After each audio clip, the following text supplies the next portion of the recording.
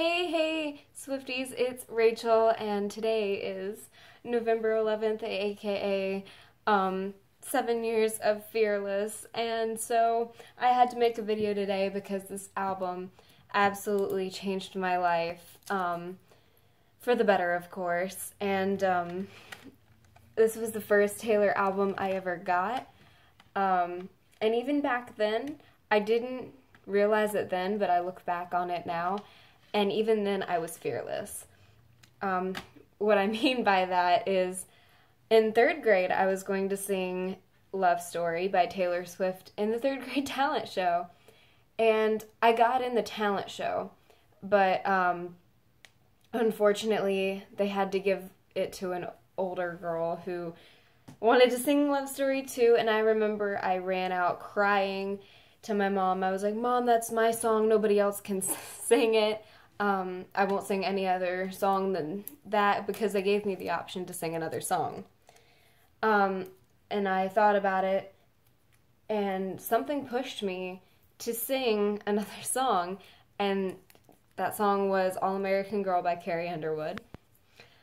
But even then, I didn't know it, but I was fearless. I said, I'm not going to do it. I'm not going to do it.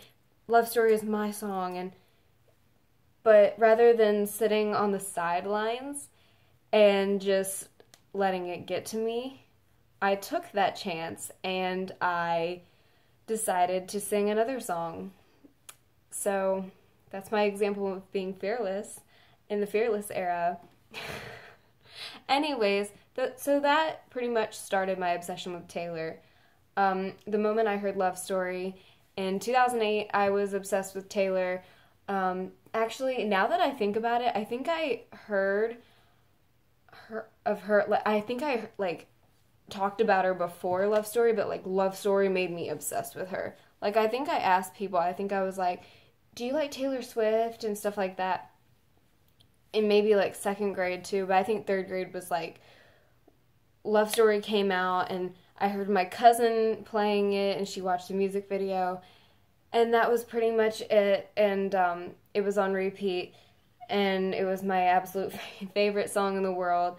I ended up buying Fearless with my mom because I needed to practice for the talent show, so I wanted to learn the words and stuff. So that's the reason I got Fearless, but I pretty much just started listening to Fearless every second I got, and even the debut album. I don't remember when I got the debut album, but I know it was soon after, I got Fearless to practice for the talent show. But I remember in elementary school, I would drag my huge radio play, my CD player into the bathroom and just take long baths just so I could, memorize the lyrics and, have time to myself, to listen to Taylor.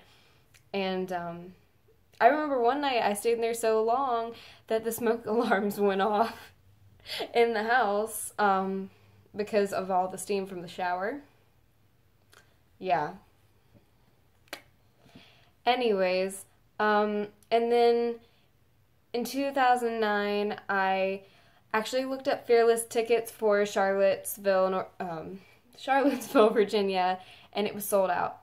And I was really upset because I hadn't told my parents that I wanted to go, but I was looking for myself, and I was like, "Mom, Dad, Taylor Swift is coming," so that didn't work out. But, yeah. But I just started listening to her, and people would say, "Yeah, my favorite song by her is Picture to Burn," and then I'd go home and I'd listen to Picture to Burn, and yeah, so that's just pretty much how I got started in, the Fearless era. I became a Swiftie, so that's really important to me. I remember, story behind this Taylor doll. I was in North Carolina for my cousin's wedding, and we went to Walmart to get, things for the ride home, magazines and snacks and stuff like that. And I saw this Taylor Swift doll. And I was like, "Oh my gosh, Mom, Dad, please, please, please let me get one." Because, they had the other ones, I remember that. And I was like, "Please just let me get one." And so they were like, "Fine, pick one out." And so I picked this one. This was my very first Taylor doll. And, yeah, it was just really exciting for me. And, I remember going into Justice, because I used to shop in Justice all the time. I got a Taylor t-shirt. It was my first Taylor t-shirt that I ever got, and I'll show you that. So pretty much how it started is I saw it like on the back wall. I said, Mom, they have Taylor Swift t-shirts. So look how little. Anyways, yeah. But the Fearless Platinum Edition, this is funny. I got a Target gift card for Christmas one year. And I was like, Mom, I lost my Fearless copy. I knew right where this CD was. You think I'd lose my Taylor Swift CD? No.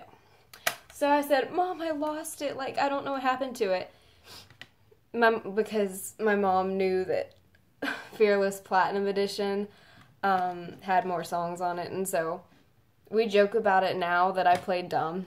But I was like, Mom, I lost it. So I'm going to get this one with my gift card because, you know, I lost my other copy, but I just really wanted my Fearless Platinum Edition, okay?